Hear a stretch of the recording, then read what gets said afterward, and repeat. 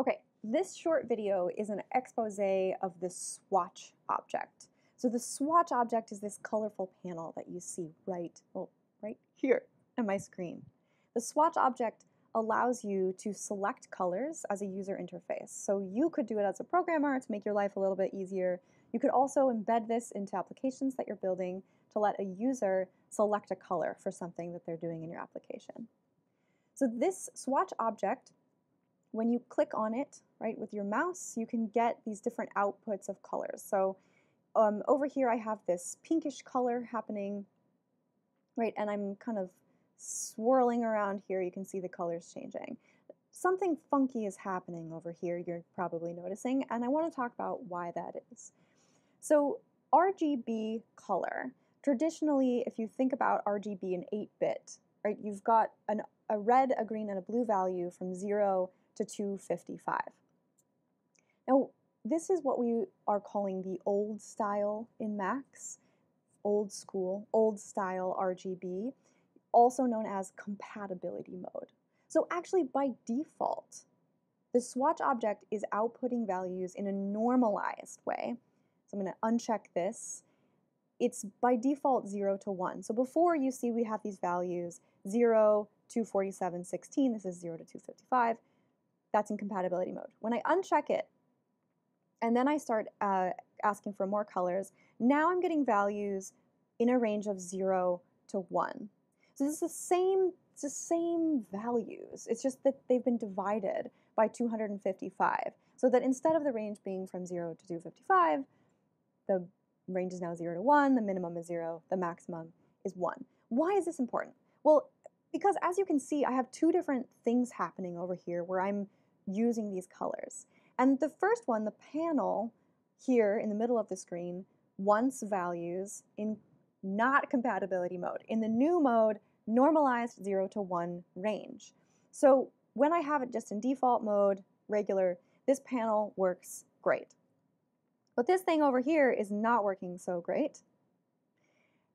This thing, this jit.lcd screen, wants its colors in 0 to 255 range. So if I'm working with a jit.lcd, I have to switch my swatch to compatibility mode or anything else that, like a jit.lcd, that would want 0 to 255 range in order to get my circle to draw correctly. So this is going to be up to you to find out what you're using and what the range is that your particular thing that you're making needs, and make sure that you're selecting, if you're using the swatch object, that you are selecting the correct mode. You can do this with an attribute inspector of the compatibility mode, or you can bring up the inspector for the object, and there is a checkbox under value for output old style 255. One more thing about this, if you prefer, you can also choose colors in HSL. So that's hue, saturation, lightness. Some people say value, HSV, instead of RGB values. So I have this message here, HSL. I guess I didn't really show you this, but you can also change just the red value. So I could bring up my reds here. I got a very purple color now with a high blue. That's going straight into this red value here. I've also got green here. I do that all the time. And then blue over here. If I want to think in saturation, lightness, and hue instead, I can use this HSL message and send that list into the swatch, and then I can send this value.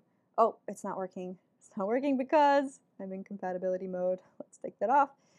And I'm now going to send this value from 0 to 1 in place of my hue, the H here, hue, saturation, and lightness, light.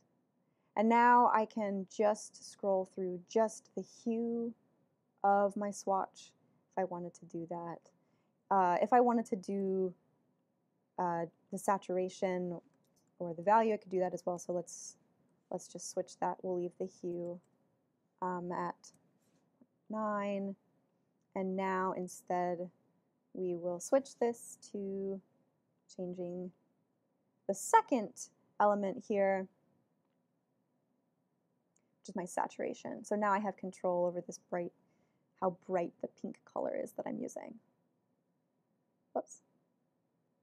Okay, that's Swatch. I hope this is helpful.